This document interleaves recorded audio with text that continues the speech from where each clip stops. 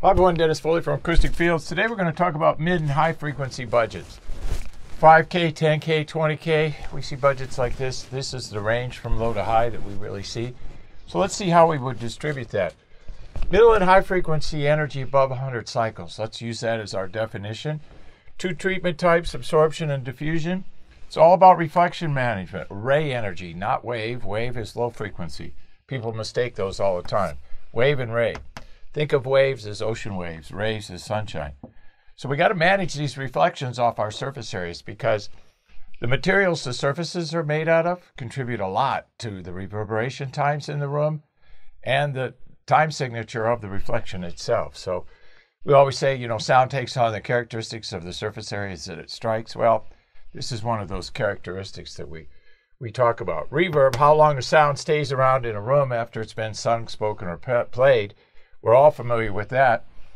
In two-channel and theater situations, and even in pro mixing, it's the balance of direct versus reflected energy. Remember, we've got that direct energy from our speaker, which is what we want, but unfortunately, we get reflections from all the other surfaces.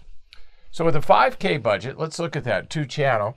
We're going to definitely do the sidewalls and the front wall because those three surface areas are the most critical. Front wall, obviously, most critical for low frequency management, but the sidewalls and the front wall for middle and high frequency management. Those three surface areas are critical.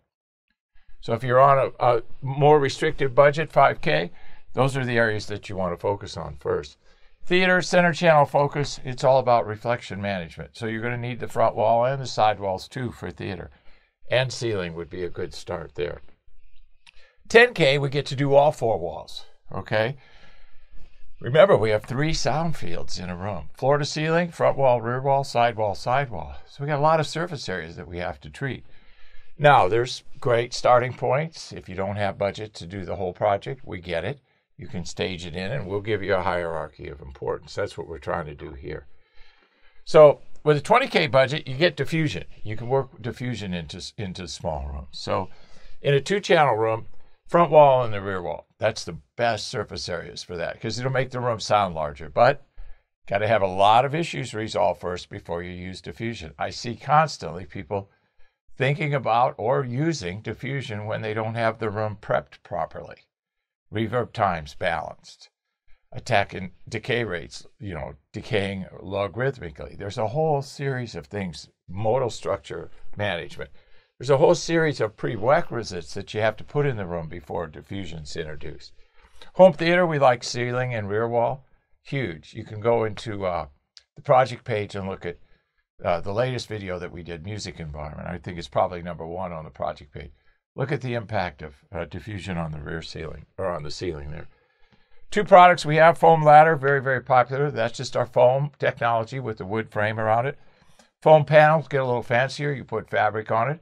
Obviously more expensive. Fabric's expensive. You have to use a specific kind of fabric that has proper air permeability.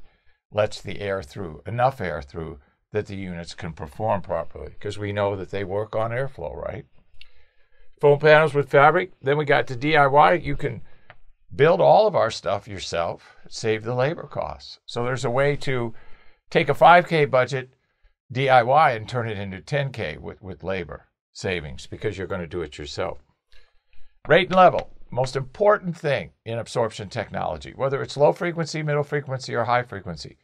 How low does it go? How much does it get? Those are the two variables that you have to do, and you want a nice smooth transition. Look at our foam curves. You can see here in the graphic, very smooth, and that's what you need.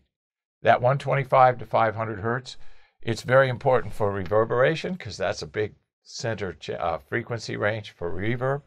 So you need to focus completely on that area and have a nice smooth transition.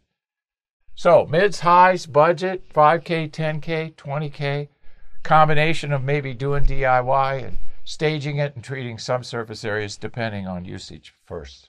Hope this helps. Thank you. Thank you for watching this video, and if you liked it, please give us a thumbs up. We also have a newsletter that you can subscribe to, so please do that because we offer special price discounts to only those on our newsletter. And then don't forget about our forum. We have started a forum on our own website where people ask questions, and I usually get a chance every couple of days to look at it. There's an interchange between people on the forum, and we'll give you real answers on a regular basis, so that'll help you. Thank you.